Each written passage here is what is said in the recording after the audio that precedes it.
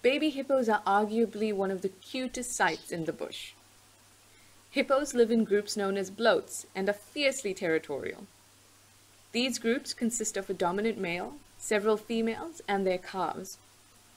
The calves, like these, form little groups or creches, which are attended to by at least one cow. Here, in these creches, youngsters can socialize and learn important skills through play fighting and interacting. These are important parts of any young mammal's life. They learn about what hurts, their boundaries and limits, and engage and strengthen the muscles they will need to use in the future. The mouth clashing and pushing that these two are practicing are vital skills for their future as dominant individuals. Play fighting is mostly harmless at this stage, as their tusks are too small to cause any real harm. But this type of play prepares them for defense, attack, and a life of territoriality.